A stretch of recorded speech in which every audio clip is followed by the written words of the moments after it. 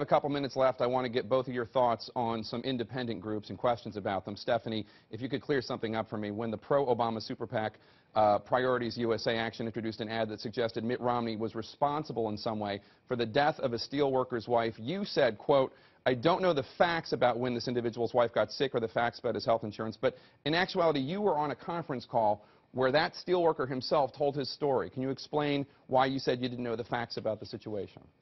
Because I didn't. I didn't know the facts of when Mr. Soptic's wife got sick. And I only recently learned them through all of the hysteria over that ad. But, Jake, what I do know is what Mr. Soptic's experience was with GSG Steel. After Mitt Romney bought it, loaded it up with debt, over-leveraged it, paid himself excess profits and fees, but then forced that company into bankruptcy, leaving Mr. Soptic without a job, without health care, and without his pension.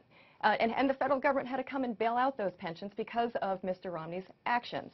So clearly this is a very painful story for Mr. Soptic. And that's the story that I know. And, you know, there are stories like that all over the country because of Mr. Romney's profit at any cost style of business.